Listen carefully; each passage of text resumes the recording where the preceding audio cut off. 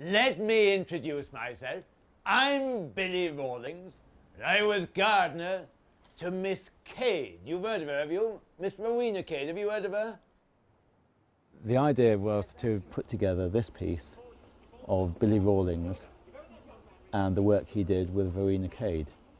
And it turned into a performance piece which really worked with the audience around the theatre. There's Miss Cade with her hair blowing all ragtag in the wind. You'd never... And which had some of the humour that Billy Rawlings had, and also some of the strength of character which he would sometimes show alongside that strong character of Rowena Cade. And it turns out they want to lay down the Tempest on the lawn of Minack House. I said, well, you'll never get everybody in there, will you? That's when she brings me down here and she says to me, you see, Billy, those rocks there and these rocks over there would make the wings of a theatre. I think Billy Rawlings came from a long line of Cornishmen to whom working with stone was something which came naturally.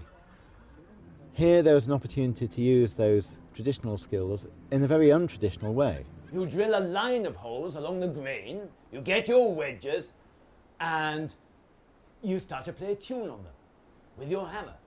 Ding, ding, ding, ding, ding, ding, ding.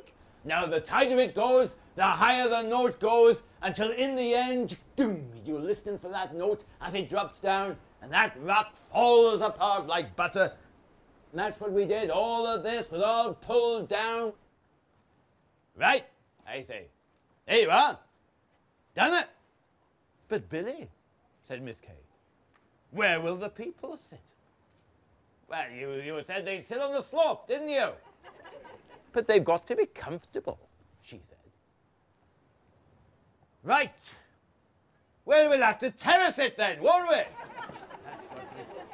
Although Billy wasn't artistic, when he came to work here, he was building something which was really, in itself, a work of art. In a sense, she gave him a challenge, which was irresistible.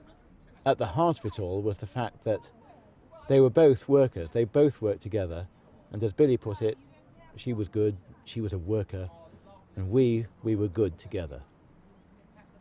And when between us, we moved enough earth to make a little bit of